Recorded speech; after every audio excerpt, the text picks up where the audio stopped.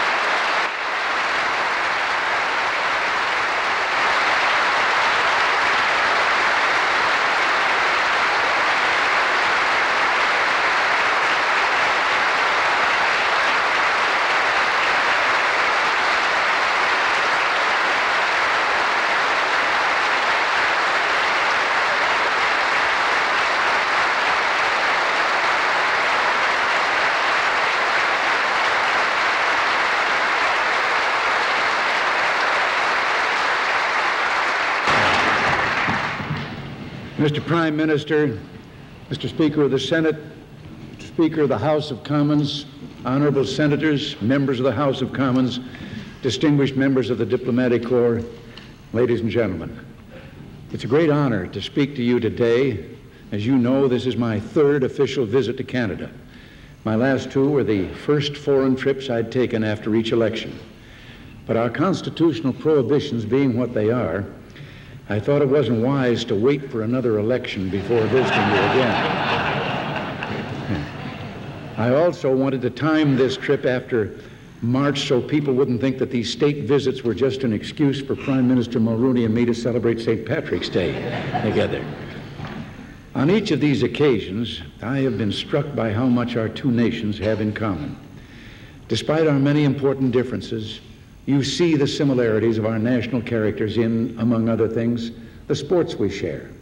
Hockey, baseball, football, with some modifications, and that fourth sport, which seems to be as popular on both sides of the 49th parallel, giving a hard time to political leaders of Irish descent.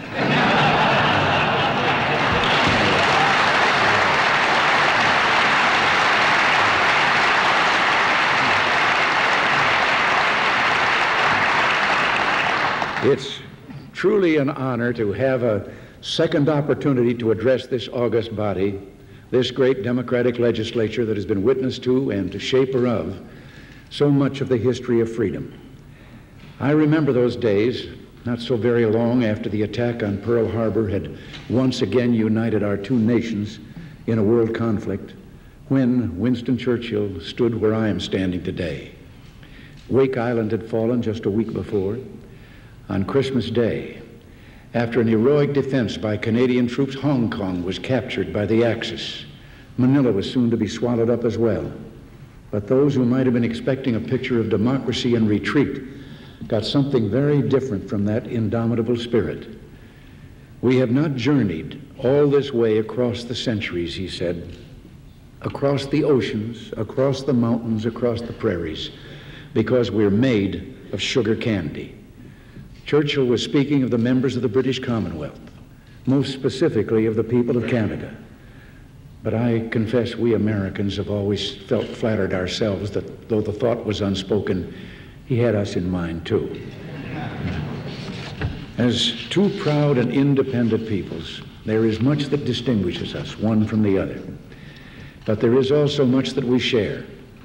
A vast continent with its common hardships and uncommon beauties, generations of mutual respect and support, and an abiding friendship that grows ever stronger. We are two nations, each built by immigrant refugees from tyranny and want, pioneers of a new land of liberty, the first settlers of this new world, alone before the majesty of nature, alone before God, must have been thrown back on first principles, must have realized that it was only in their most basic values that they would find the wisdom to endure and the strength to triumph.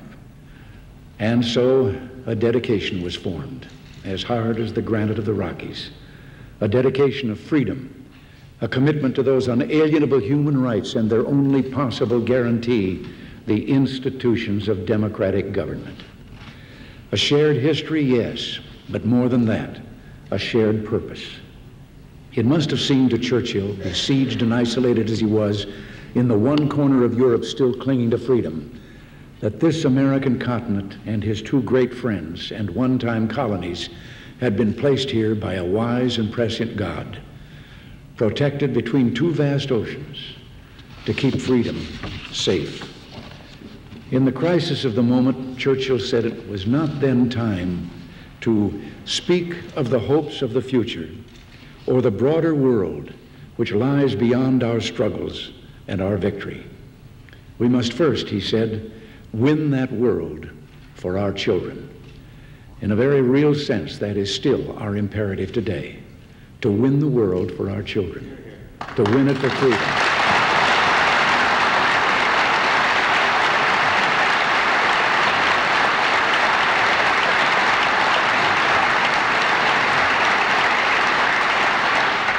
Today, our task is not merely the survival of liberty, but to keep the peace while we extend liberty to a world desperately in need.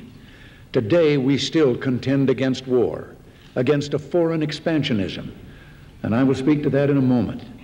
But I wish first to talk about a second struggle, one that must occupy an equal place in our attentions, the struggle against the plagues of poverty and underdevelopment that still ravage so much of mankind.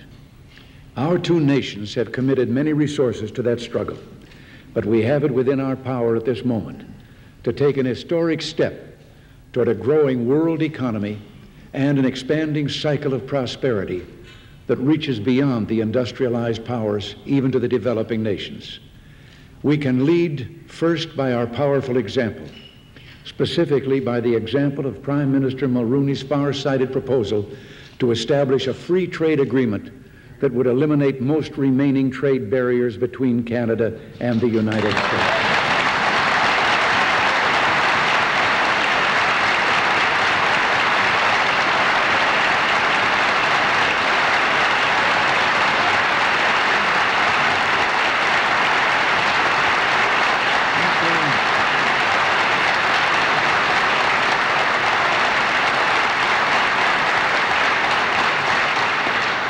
After the Allied victory over the Axis powers, America and Canada combined their efforts to help restore Europe to economic health.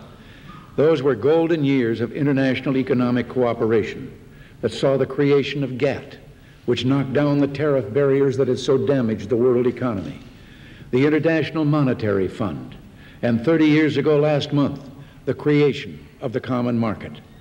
The theme that ran through it all was free and fair trade, Free and fair trade was the lifeblood of a reinvigorated Europe, a revitalized free world that saw a generation of growth unparalleled in history.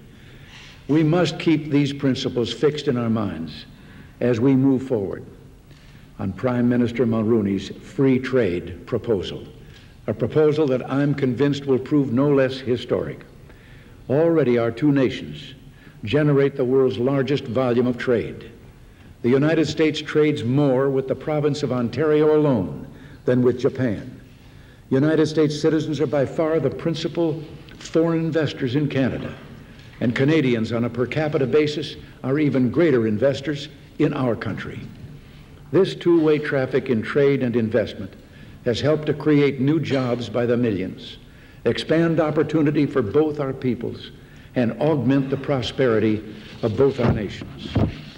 Prime Minister Mulroney's proposal would establish the largest free trade area in the world, benefiting not only our two countries, but setting an example of cooperation to all nations that now wrestle against the siren temptation of protectionism.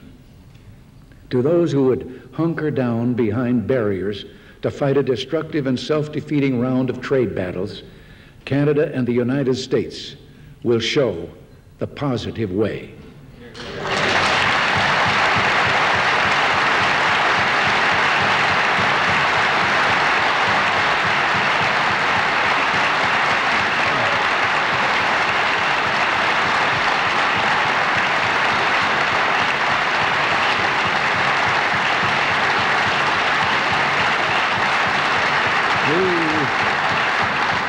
We will overcome the impulse of economic isolationism with a brotherly embrace, an embrace it is not too much to hope that may someday extend throughout the Americas and ultimately encompass all free nations.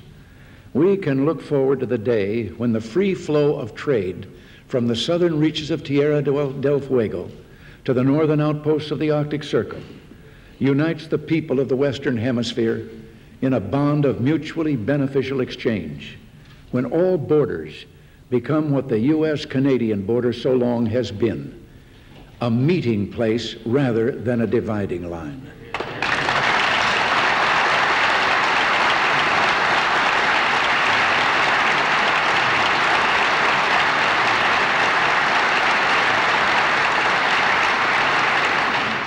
We recognize that the issues facing us are many and difficult. And just as this proud Parliament is watching our negotiations, so too is the United States Congress. A comprehensive, balanced agreement that provides open trade and investment on a comprehensive basis, an agreement in which both sides are winners. That is our goal. Augmenting the spirit of the Uruguay trade negotiations, prelude to our economic summit in Venice this June, our free trade discussions here will be a model of cooperation to the world. Mr. Prime Minister, this will be a pioneering agreement worthy of a pioneering people, a visionary strategy worthy of the elected head of one of the world's greatest democracies. Mr. Prime Minister, we salute you, and I pledge to you now that for our part, we shall commit ourselves and the resources of our administration to good faith negotiations that will make this visionary proposal a reality.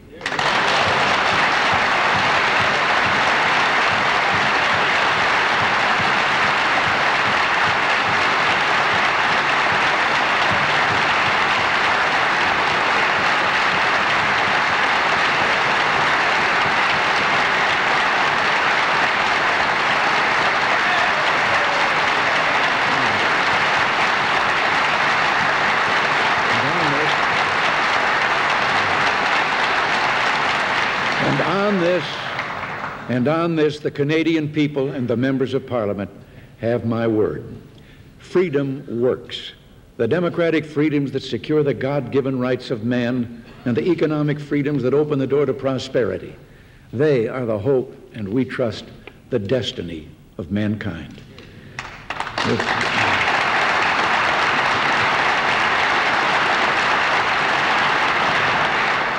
If free trade is the lifeblood, free enterprise is the heart of prosperity.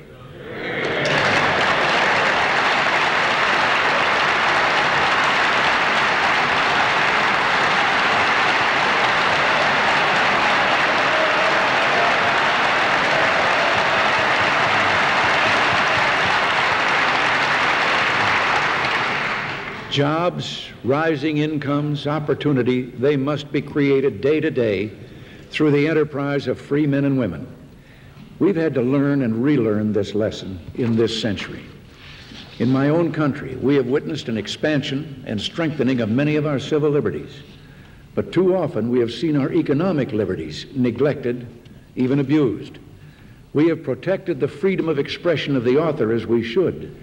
But what of the freedom of expression of the entrepreneur, whose pen and paper are capital, and whose profits and whose literature is the heroic epic of free enterprise, a tale of creativity and invention that not only delights the mind but has improved the condition of man, feeding the poor with new grains, bringing hope to the ailing with new cures, vanquishing ignorance with wondrous new information technologies.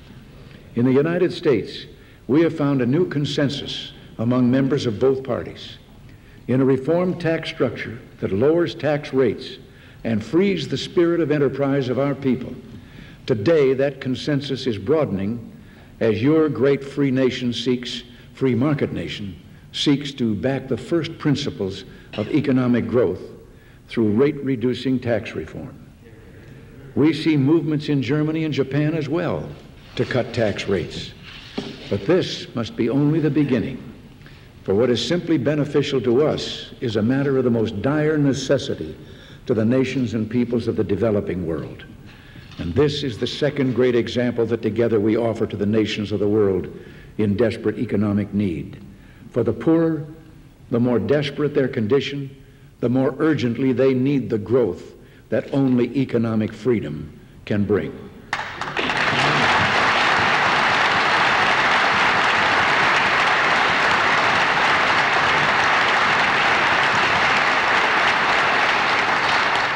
We have seen time and again the healing, invigorating effects of economic freedom.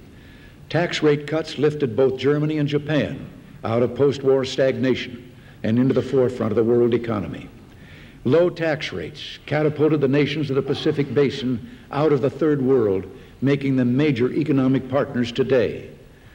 A recent study prepared for our government found a direct relationship between the high tax rates and other statist policies of many underdeveloped countries and a cycle of deepening poverty and despair. On the other hand, the study found that countries with low tax rates and free market policies are among the fastest growing in the world, providing improved living standards and increased opportunity for all their people.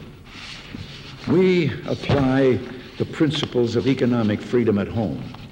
We should not export central planning and statist economics abroad. When the Holy Father came to this country, he spoke of the moral obligation of the wealthier nations to share with those less fortunate. Well, it's time to take up that challenge. Both our countries have been generous donors of foreign aid, and that's important. But our own experience, the experience of this century, has shown that the only effective way to share prosperity is to share the conditions that generate prosperity. History has proven beyond a shadow of a doubt that statism spreads poverty. It is only freedom that begets wealth, and free markets and low tax rates, free trade. This is the most valuable foreign aid we can give to the developing nations of the third world.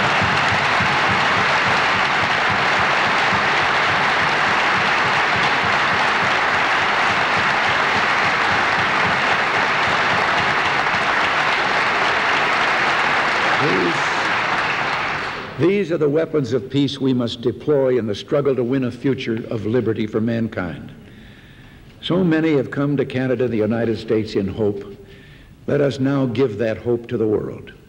Throughout our history, our two nations have keenly felt our international responsibilities. Instrumental in founding and maintaining the NATO alliance, through cooperative efforts in NORAD, Canada has taken a leading role in the defense of the free world. And meanwhile, we have cooperated in extending every effort to lessen the dangers of a nuclear-armed world. Over the past 6 years, the United States, working closely with Canada and our other allies, has sought to achieve deep reductions in Soviet and American nuclear arms. And thanks to the firmness shown by the alliance, we are moving toward a breakthrough agreement that would dramatically reduce an entire class of weapons, American and Soviet longer-range, intermediate-range missiles, INF missiles in Europe and Asia. We've traveled far to get here, from past treaties that only codified the nuclear buildup to the point where we may soon see the dismantling of thousands of these agents of annihilation. We're hopeful, we're expectant, but we face many difficulties still.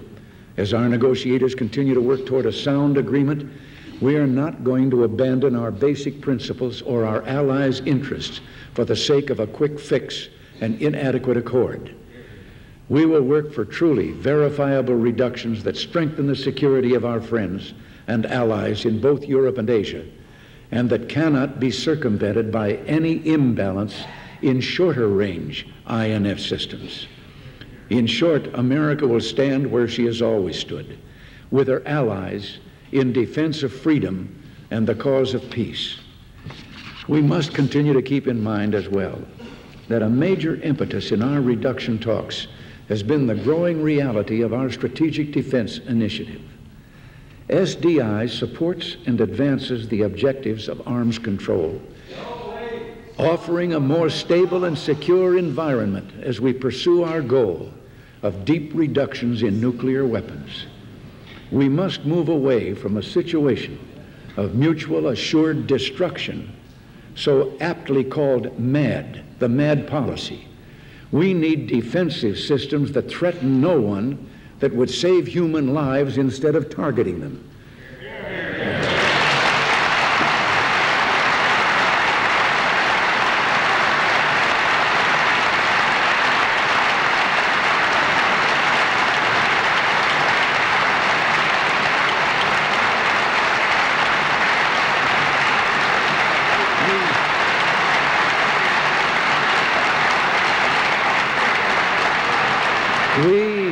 We must remember that the Soviet Union has spent 15 times as much on strategic defenses as we have over the last 10 years, while their record of compliance with existing arms treaties continues to be a cause for concern. Most people do not understand that mutual assured destruction has left our populations absolutely defenseless. This is an intolerable situation.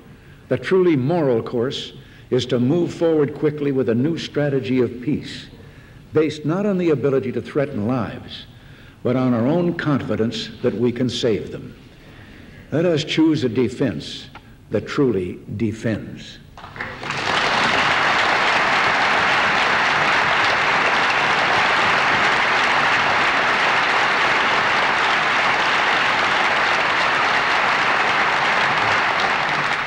As we've pursued better relations with the Soviet Union, we have labored to deal realistically with the basic issues that divide that nation from the free world. Our insistence that the Soviet Union adhere to its Helsinki Human Rights Agreement is not just a moral imperative. We know that no nation can truly be at peace with its neighbors if it is not at peace with its own people. In recent months, we have heard hopeful talk of change in Moscow, of a new openness. Some political prisoners have been released. The BBC is no longer jammed. We welcome these positive signs and hope that they are only the first steps toward a true liberalization of Soviet society. To the extent that the Soviet Union truly opens its society, its economy, and the life of its people will improve to that extent. We may hope its aggression will diminish. Disappointingly, however, there so far has been little movement on the Soviet side toward the peaceful settlement of regional conflicts that today are flaring across the globe. Despite announcements of ceasefires and talk of national reconciliation, the Soviets' terrible war against Afghanistan remains unabated, and Soviet attacks on neighboring Pakistan have escalated dangerously. In Cambodia, Ethiopia, and Angola, the Soviet Union continues to support brutal wars of communist governments against their own people. In Nicaragua, we see such a campaign on our own shores, threatening. Is there an echo in here?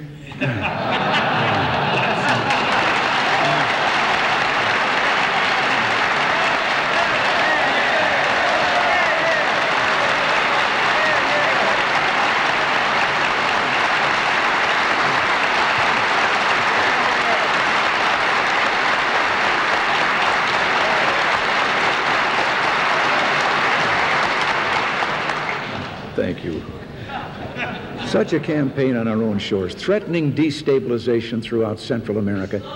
This is not just a question of self-protection. The higher principle is that the people of Nicaragua have the right to decide their own future.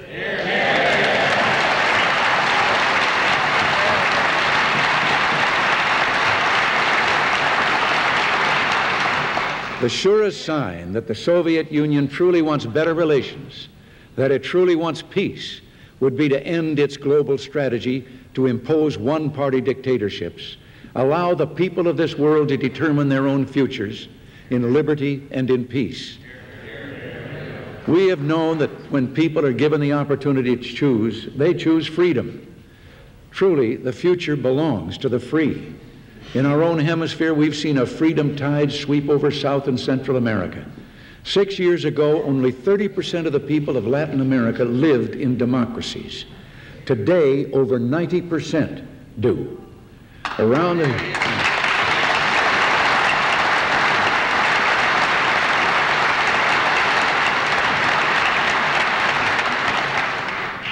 the world, resistance movements are rising up to throw off the totalitarian yoke.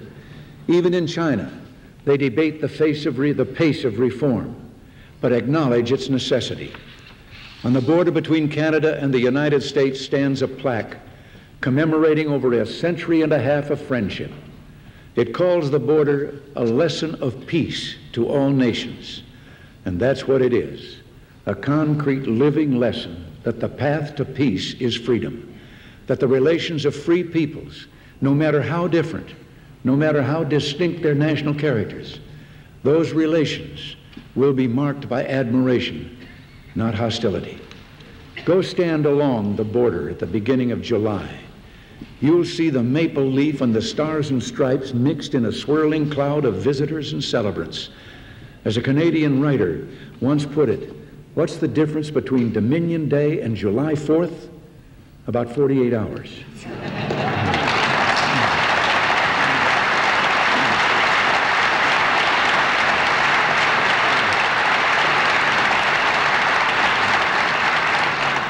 Yes, we have differences, disputes, as any two sovereign nations will, but we're always able to work them out entre amis. One area of particular concern to all Canadians, I know, is the problem of acid rain. When the Prime Minister and I met in Quebec 2 years ago, we appointed two distinguished envoys, Bill Davis and Drew Lewis, to examine the problem.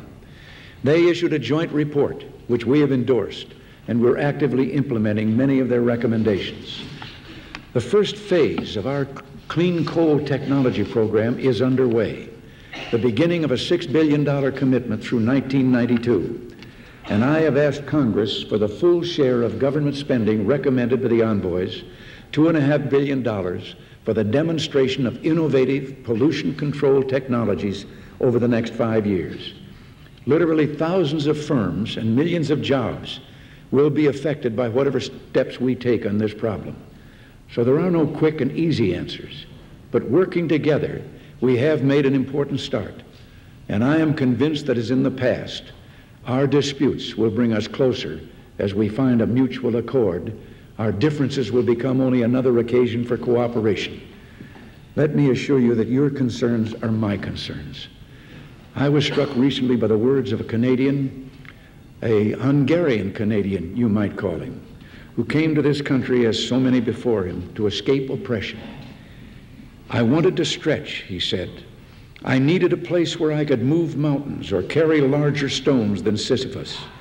And here was the place for it. Nobody telling me what I'm supposed to believe as a Canadian gave me a kind of freedom from my mind and my spirit and my creative energies that I had never experienced before in life. And I found that for me, anyhow, anything could be possible here.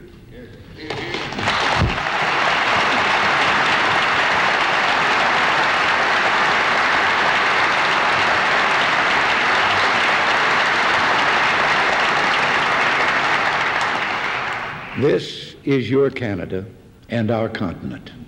This is the chosen place in history our two nations occupy, a land where the mind and heart of man is free, a land of peace, a land where indeed anything is possible. Let me add a word, if I can, about our discussions today on two issues of critical interest to our two countries. The Prime Minister and I agreed to consider the Prime Minister's proposal for a bilateral accord on acid rain, building on the tradition of agreements to control pollution of our shared international waters. The Prime Minister and I also had a full discussion of the Arctic waters issue, and he and I agreed to inject new impetus to the discussions already underway. We are determined to find a solution based on mutual respect for sovereignty and our common security and other interests.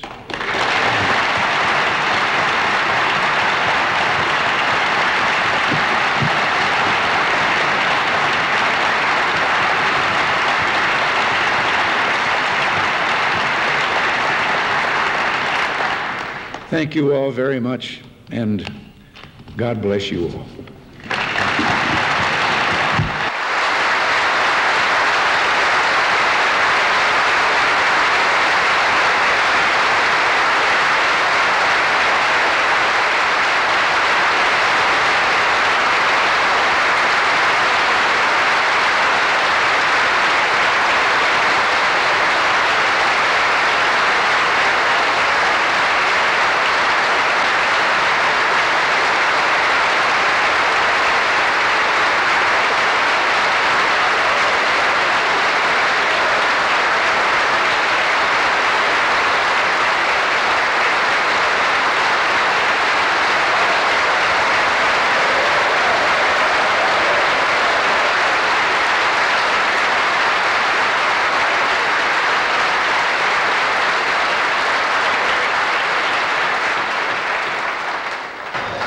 The Honorable Speaker of the Senate.